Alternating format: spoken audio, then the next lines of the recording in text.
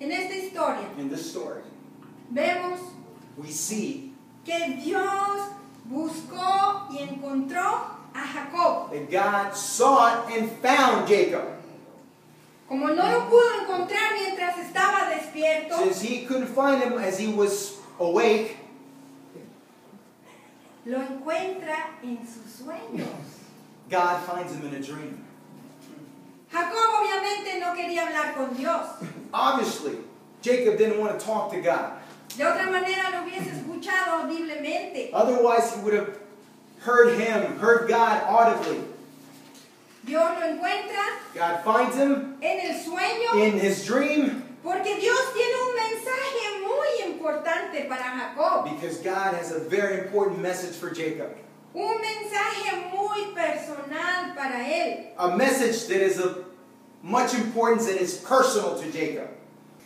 Dios buscó a Jacob para darle este mensaje, God sought Jacob to give him this message, aunque sea en sueño. even if it was in a dream. De esta misma manera, In this same way, Dios está buscándonos a nosotros los creyentes, God is searching for each and every one of us that are believers. especialmente a los que nos estamos queriendo alejar de Dios, Especially for those that want to pull away from God. a los que estamos enfriándonos espiritualmente. When we're becoming lukewarm, spiritually speaking.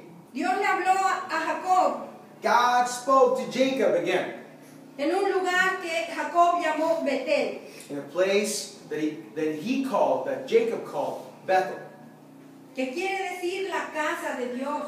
which means house of God.